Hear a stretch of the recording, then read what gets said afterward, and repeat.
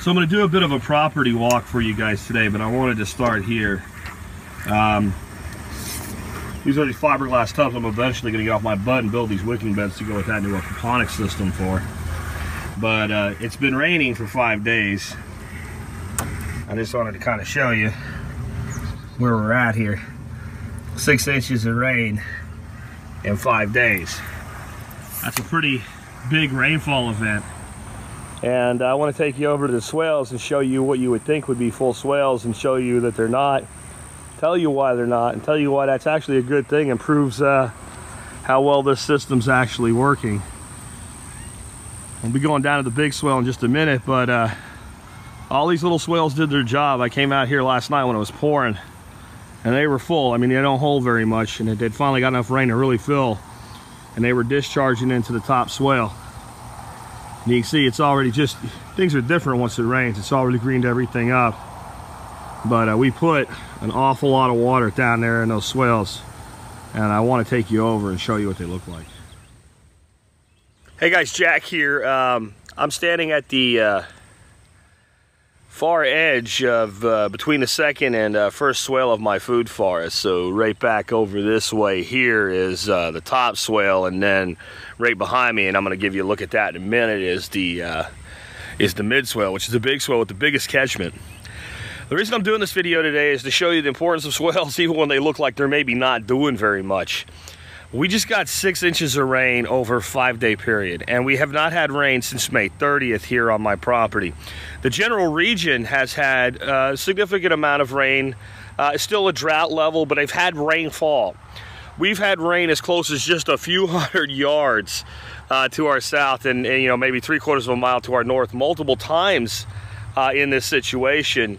But we didn't get any here. And when we did get some here, it was not what you would call measurable rainfall. Maybe you'd come out at night and it's where, you know, you're trying to run around and get a drop of rain on you so you feel good. So, I mean, no real rain from May 30th until, you know, into the second week of August. And that's the worst time of year to have no rain. And it's typical that we have, you know, light rains or very little rain during that time. It's not typical to have none.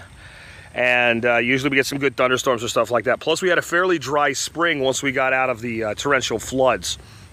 And that's really been hard on our land this year. I'll show you some things that have happened. We've lost some trees. We have a lot of trees that didn't produce this year, but they're going to survive, especially now with the rain we got. But what I really want to show you is, you've seen probably plenty of videos here where you know, I've got these swales completely full, and I walk through, and it always looks really beautiful and it looks really cool when we're in that situation. And I thought maybe I'd get to do that for you this morning. No. 6 inches over 5 days.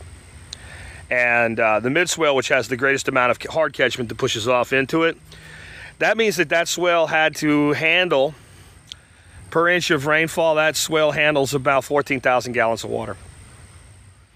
6 times 14. Yeah. You'd think there'd be some water in it. There's a little bit. Let's take a look at it. So here we go. Again, 6 inches is about 14,000 gallons per inch hit this swale. And so that's what, 96,000 gallons, almost 100,000 gallons of water hit this swale in the last 5 days. You want to see what's in it? And remember, I've only got about 11-12 inches of soil here before I'm on top of that rock. Now, you might think this is disappointing. I guess from a standpoint of a guy that likes to make YouTube videos of full swales, you can see this one spot here. We've got like a little natural dam formed in the swale. So even though we are on contour, we're holding a little more water here. But even here, you know, and this part of the swale's probably still getting water into it right now. We probably have water creeping across the ground here because it rained this morning and there's still water coming off of that roof, and we've designed this to pick up all of that. You'll probably see some coming off the front side. I hear it coming off the back side. I'll probably actually be able to show you some coming off in a second. So that's it. Like I said, you might feel like it's a little disappointing. This locust is barely holding on. You see, even these locusts are just, they're just miserable this year. Toughest trees I've ever grown. Yeah, see, we still have water. It stopped raining, oh, I don't know, half an hour ago, and we're still getting water off. And that's that's seeping in, and that's why this is holding a little longer, which means that water is actually, even with 6 inches of rain, it's still seeping in. It's still going into the earth. And that's the good part.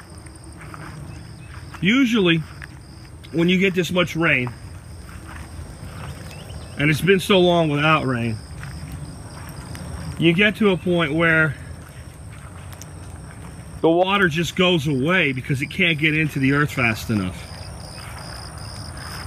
And what happened here is, since we've been infiltrating water for so long into it, we'll come around the other side now. This is my diversion drain. This part of the swale from here up is off contour, and it angles in this way.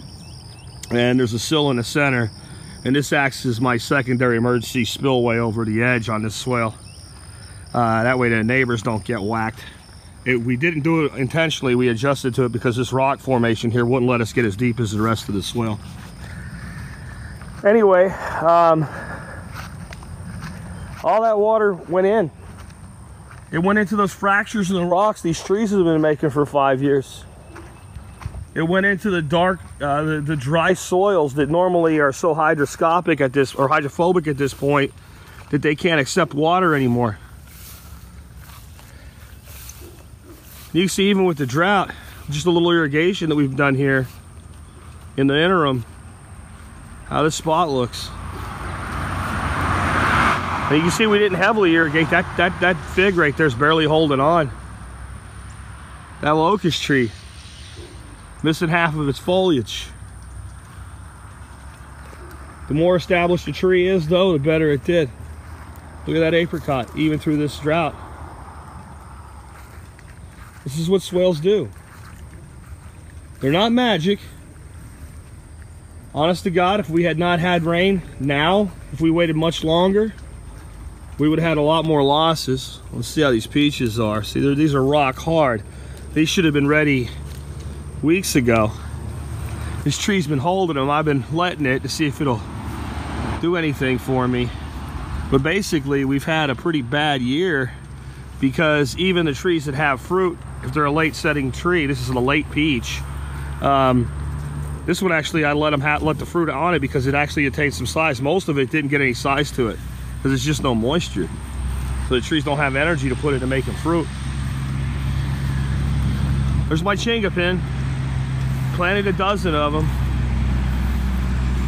Found one mighty one. Need to get some chingapin seeds from the Chingapin Foundation. See if we can find 2 or 3 more that'll adapt to this climate. Maybe do some good work, produce some seed for some other folks. There's Dana Cat hanging out. Come to the bottom swale. It's almost nothing. One little puddle. And I'll tell you why. This swale doesn't have much catchment. It only has the catchment, and it's all soft. Unlike the other two, this swale has no hard catchment at all.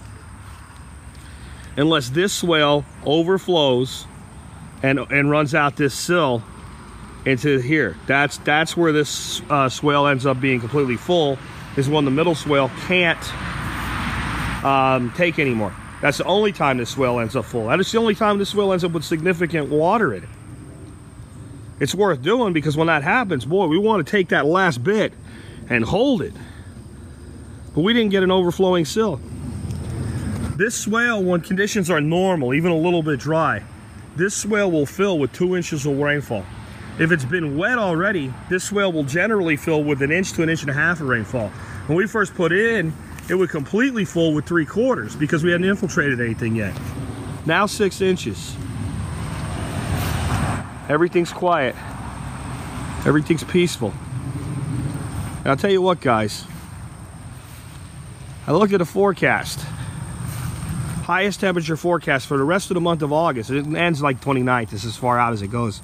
That's pretty close to the end. 96 degrees. Rain forecast next Monday and Tuesday. Over 60%. I'm pretty happy. Dana looks happy too.